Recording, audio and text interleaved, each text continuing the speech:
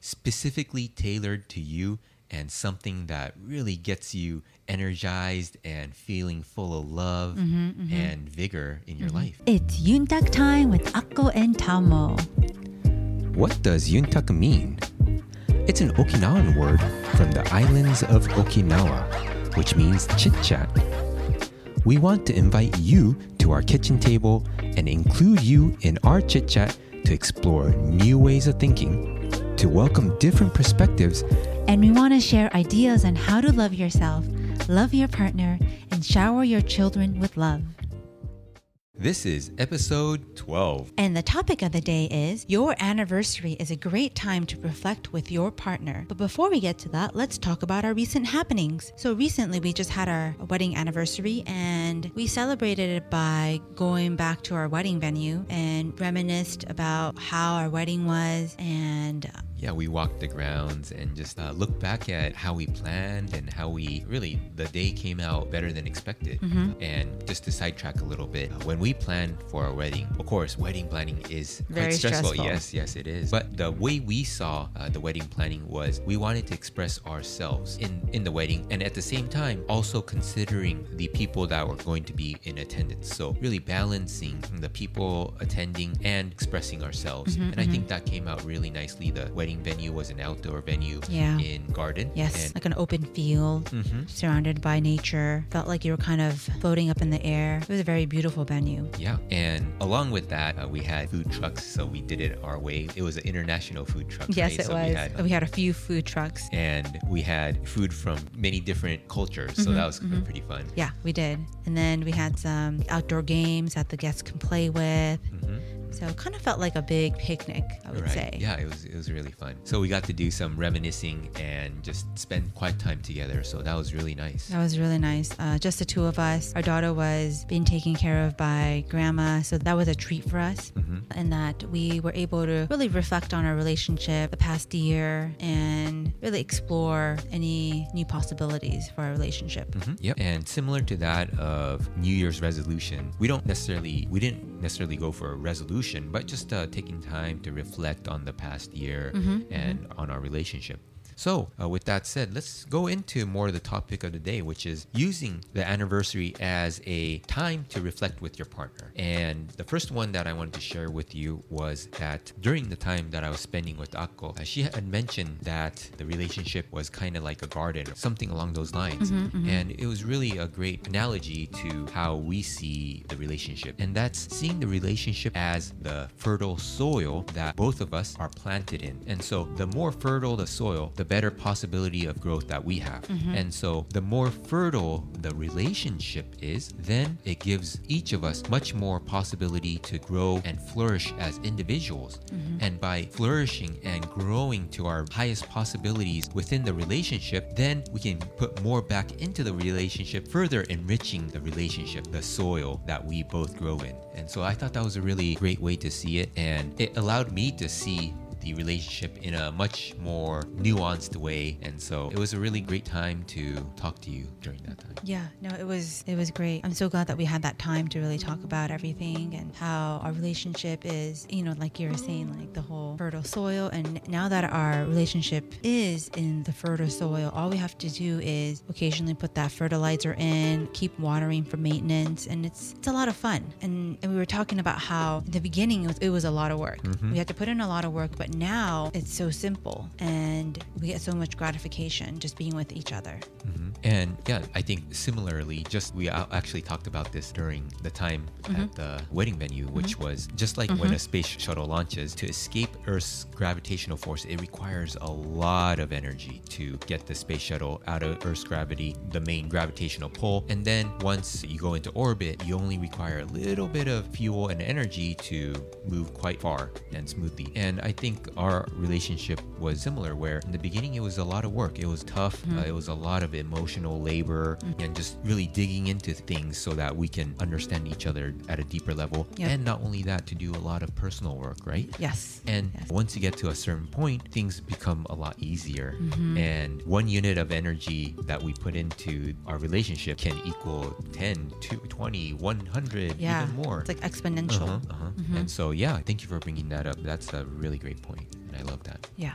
And so with that said, we want to share two perspectives that you can take, one looking backwards and one looking forward in the present moment. So you always want to be in the present moment, but being able to look back and reflecting and then looking forward to explore new possibilities. So Akko, if you can share some questions that couples can ask each other, please do. Yeah. So like Tama was saying, one is to look backwards, and that's really to reflect on your relationship. And some of the questions that you can ask yourself is, how was the past year? Do the two of you feel you made progress personally and as a couple? And a really easy question to ask yourself daily is, am I happier today than I was yesterday? So that's a very easy question that you can always ask yourself to track yourself. And of course, on a daily basis, some days the answer is yes, some days the answer is no. But if you look back a week, a month, 3 months, 6 months, a year, 5 years, 10 years, then you'll start to see where you're at. And if it's trending upwards, hey, you're on the right track. And if you notice that it's trending neutral or if it's trending down, then you actually do want to really deeply reflect on why that is. And sometimes it's not even the relationship, but it's a personal issue. Sometimes it is a relationship, and then when things like that come up, being able to talk to each other in a really quantumous, calm way is a really fantastic first step. So by asking these questions, even if your happiness is trending upwards, you can accelerate and change that trajectory to even a much accelerated pace of joy and fulfillment and happiness. Yeah, I completely agree. I mean, you made good points. And so, really ask yourself, like, how was the past year? And really dig deep when you're asking yourself this question. And talk about it openly with your partner. If it was a bad year, talk about why it was a bad year and how you could improve it. Right. And when this conversation happens, it's not accusatory, right? So you're not accusing your partner of doing certain things or not doing certain things, but you just want to ask with curiosity, without judgment, because this is really an exploratory question. It's just like we're going through a jungle and trying to understand each other and trying to understand ourselves, because the more that we can understand ourselves, the more we can understand each other. And the more we can understand ourselves, the more we can help your partner to understand us. Yeah. And so it just gets deeper and deeper, and the soil becomes a lot more enriched. Yeah. And so reflection is a great thing, but moving on to looking forward, exploring new possibilities is also important as well. So you can ask yourself, if you had a magic wand, how would you and the relationship progress in the next year for you to feel happy? That's a very important question and a very sometimes hard one to answer, because you have to think, what do I need to feel happy? So what am I needing? What am I wanting to fulfill that? And so it's more of a twofold. You have to ask yourself personally and then also as a couple. Exactly. I think that's a great point. You want to ask yourself this, and then as a couple, answer the same question. So first of all, you can share what you would like to see happen, and then you ask your partner the same thing, and then find a common ground. How can we enrich this soil a lot more? So having a vision of the future and how you want to see yourself grow, and as a couple, your relationship to grow together. So yeah, I think that's a great question, and it allows you to look up to the relationship and bring a new sense of excitement and energy into the relationship. So it's a really great way to create a solid foundation for the two of you. It's something that you guys could follow and keep track. So like you were saying, you create that vision and then you can follow that vision throughout the whole year so that you can get to your goal. It's kind of like a vision board in a sense. And what is it that you want? Usually vision boards are just what you want personally, right? In the case of a couple, what you want to do is make sure that the foundation of what you both want together is very clear, so that you can grow together, you help each other grow.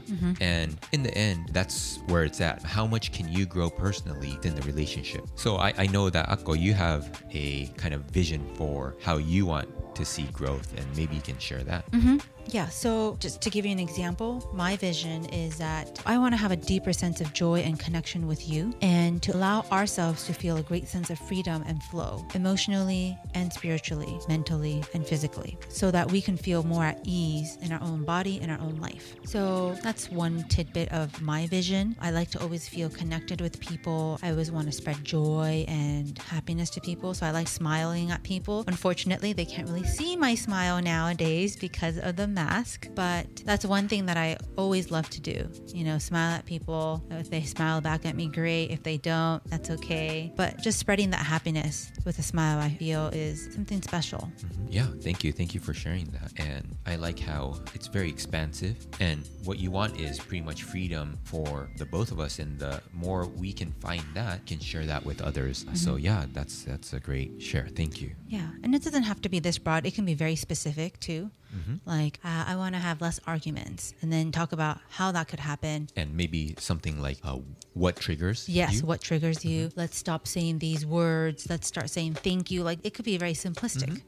Appreciation goes a very long way. And that's one thing that we both value, that we feel appreciated, and we always say thank you to each other. Yeah, I think that's a great point. So like Akko said, in the beginning, it can be as simple as, hey, let's say thank you more, or this triggers me, so let's maybe avoid that. Or usually triggers are great areas of improvement you can make personally. So figuring out for yourself, why is that triggering me? And then working on that. So yeah, it's a really great point. And maybe even more simple is like, okay, we want to take 1 or 2 more trips a year. Yeah.